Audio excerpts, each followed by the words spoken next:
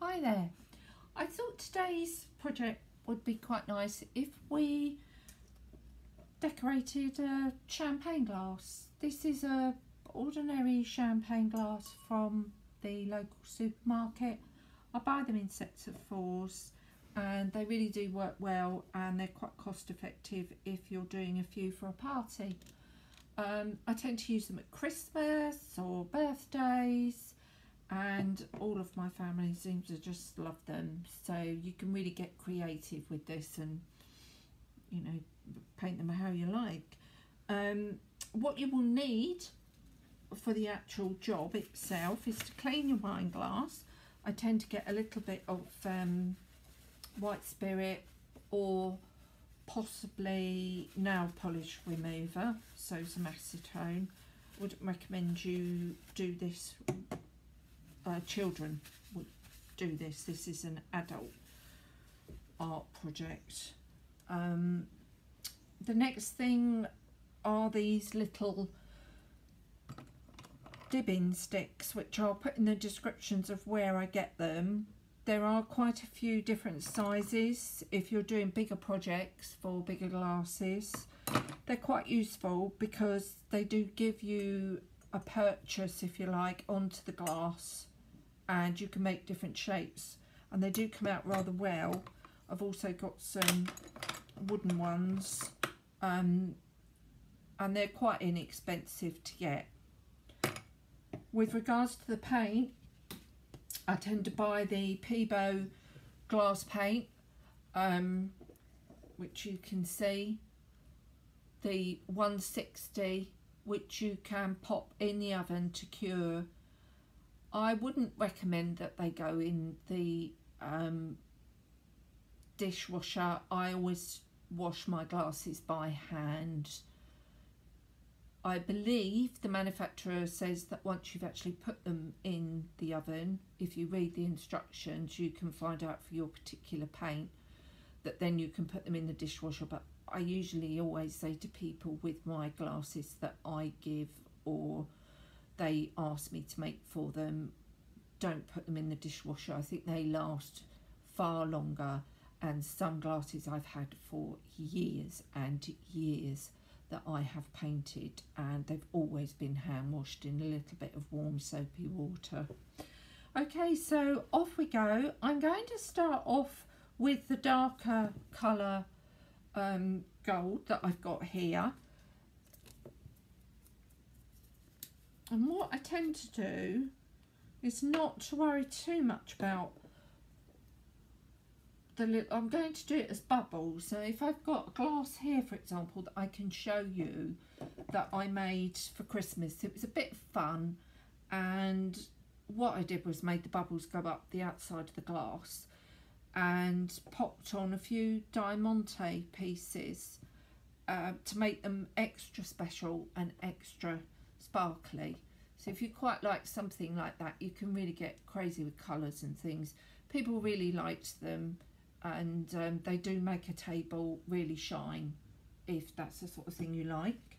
Another one I've done is a silver one with different coloured blues on and silvers for a party, and a silver base. So this one we're going to do today is a warm gold and silver for a celebration or a wedding anniversary. So I usually do the bubbles first before I do the stem, because holding the stem, it doesn't get in the way. And you can work straight from the pot or you can work from the lid. And what I would tend to do is start here at the base of the glass, and don't worry too much if you find that the paint goes opaque or thin. If you put too much paint on, you're going to find that your bubbles tend to get a little bit runny.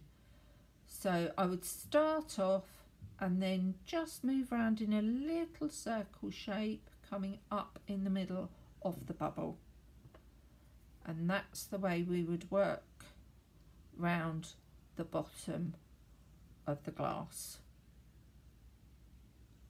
So as you can see, it's quite quick once you get going, and personally I work on one side first because I don't want to run my paint. If you put it on too thick, it will take ages to dry. So, and it will run. So just have a little bit of patience. But there we go with the first set of bubbles. Now, what I'm going to do is actually I'm just going to lay this down here against this while I just pop open, for the sheer purpose of the video, I want to open up another gold type colour that I've got here, so as we can move on. So this one that I've got here is called actual gold. The one previously I was using for these is called warm gold. I usually work in quarters on the glass, so if you can imagine that you've got one going here and one here. And what I tend to do, as you can see on the glasses I showed you earlier, is that we have bubbles going right the way round the glass at the bottom, but then tapering off into smaller sections going up the glass, just the way that champagne would, champagne bubbles, or Prosecco. Oh, love a bit of Prosecco. So, there we go. Dip the little dibber in, just pop it on your glass and make a round bubble. And these are quite nicely contrasting, these little bubbles. And just randomly pop them on, different sizes. I'm not trying to be perfect. These are handmade, unique items that are being made for people you care for, love.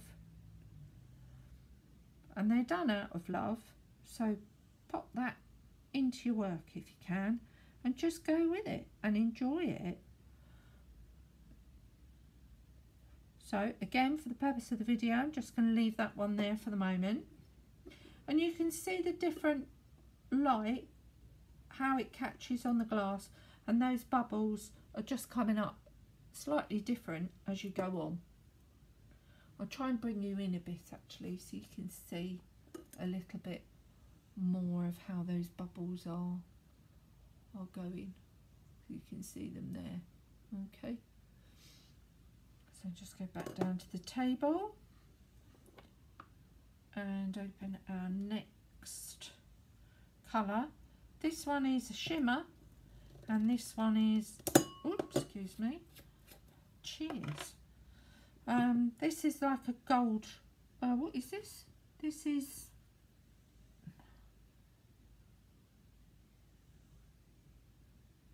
Shimmer Bright Orange.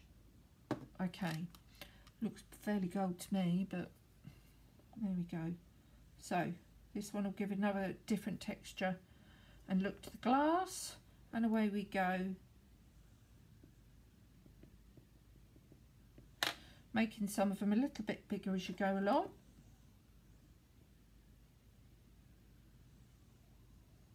Because as we all know with champagne, some of the bubbles have a little mingle and make bigger bubbles.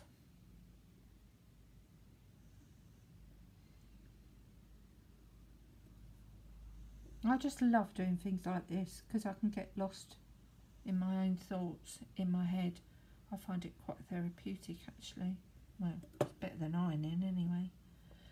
Okay, so we've got some there, and then I've got some silver here, another shimmer silver to mix in with all the others, but let me just get this open. Just got a little bit stuck on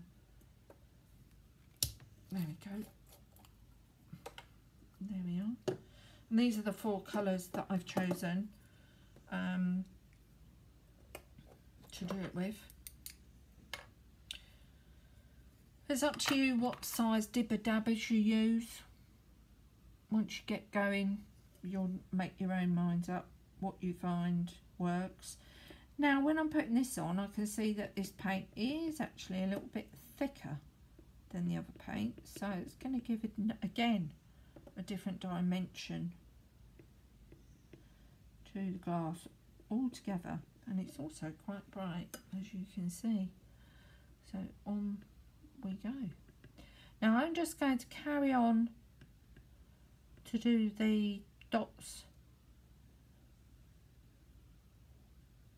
around the bottom of the glass, and I'll be back in a moment to show you the finish of the base. Okay, so what I've done is done the glass there, so it's around about a quarter of the way up, randomly done dots in the 4 different colours.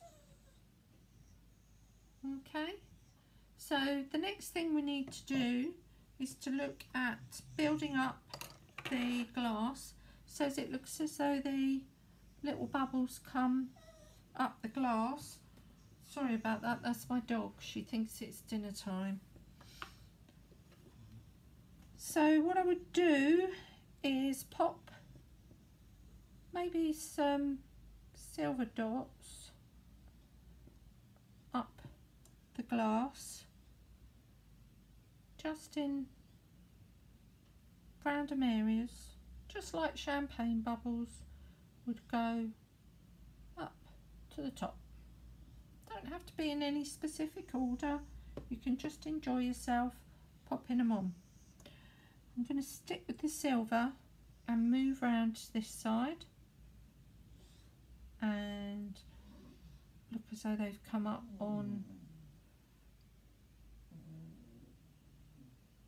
1, 2, 3, 4. Okay, and up onto that side there. Okay, so we've got 2 there, 1, 2, a bit like a fish tank really, I suppose. Not that I'd want to drink out of a fish tank. Here we go with the next one. Up, up, up. There we go. There we are. And we got enough room to fit one more round this side.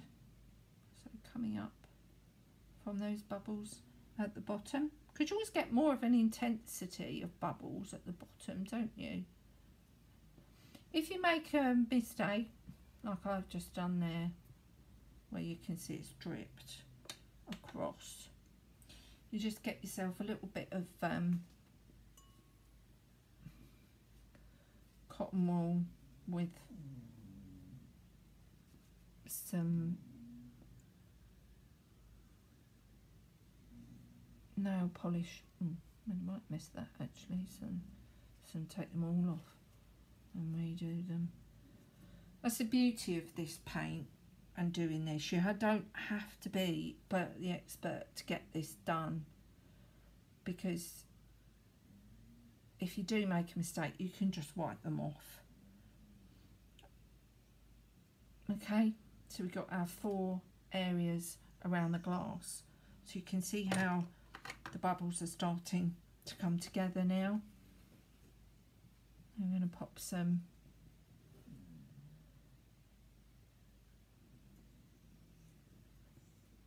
gold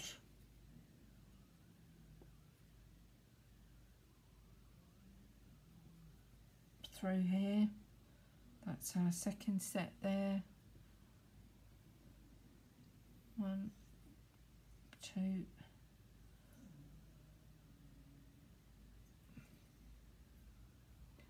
bit of a bigger blob, gonna go there and there, and you can make these as big as you want or as little as you want, but you can see how you can start to build up the colours and the little champagne bits as you go round the glass. And these glasses, they take on another meaning again once you actually start to fill them up with champagne or your Prosecco or lemonade, whatever. I mean, they really do look stunning on the table as well. And every single one of them is unique, because you're just not going to be able to get another one the same, because they've been handcrafted by you. And there are so many different patterns and styles that you can do. In fact, the next video I'm going to show you how to do glitter glasses. But before we move on any further, I'm just going to finish off the other two sides of these, and then we'll come along and have a look at a couple of little bits of diamanté on them. Okay, hi. So here we go with the rest of the little gold and silver bubbles that I've popped on around the glass. And for this particular glass, I wanted to make it a little bit special because it's for a party, a really big celebration of a 50th wedding anniversary. So what I would tend to do now is maybe add some diamantés, because often with events like this, people might want to take these home, and you can leave it like this because, you know, people, you might prefer it.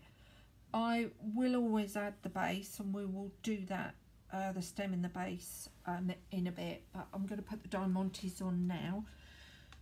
I always use a really good crafting glue, here it is, called that way round,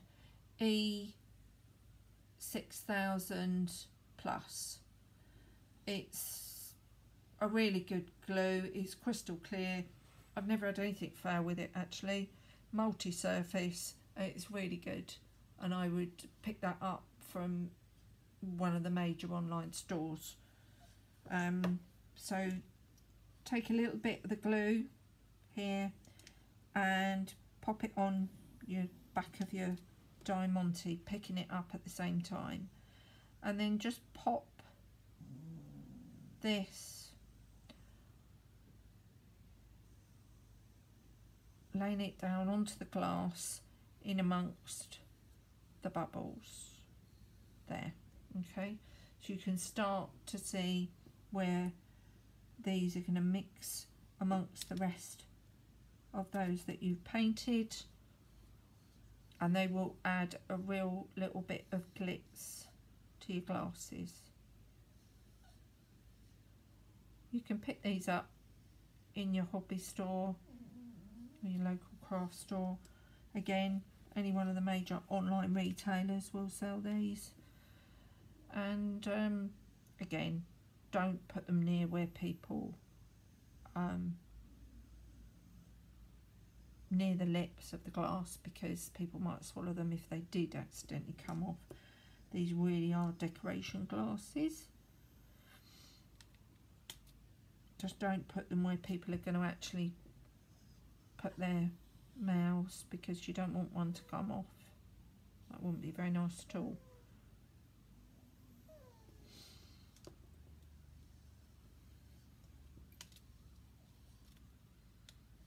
So I will be back shortly when I've put a few more of my little diamantés on. And you can see that we're really building up a celebration glass that will be quite special. And I think the nice thing about these, not only do you make them yourself, but when you give them to people, they keep them, because they are unique.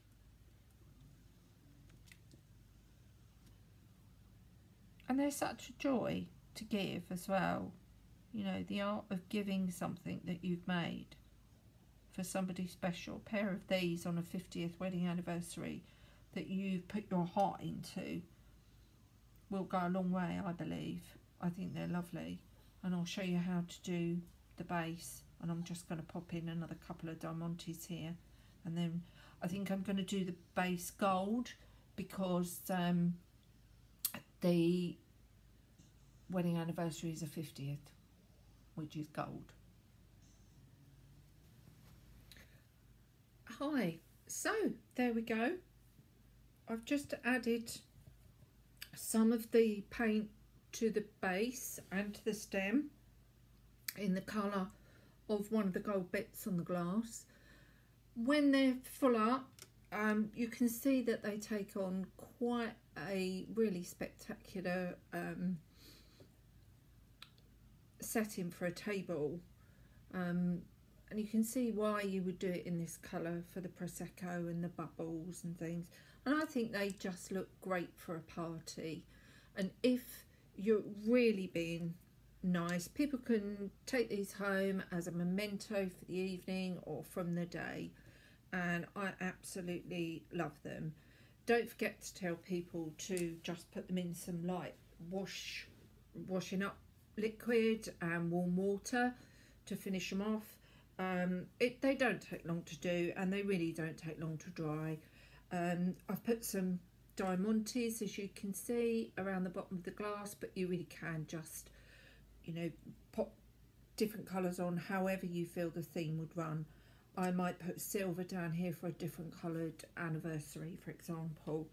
When you get them all together, if you do decide to do different styles, they do work really well as a set, when, you know, they're so colourful and unique, and I think they're a lot of fun. So I really do hope you enjoy making them, and if you feel you'd like to, then join me again for the next wine glass painting. And cheers everybody.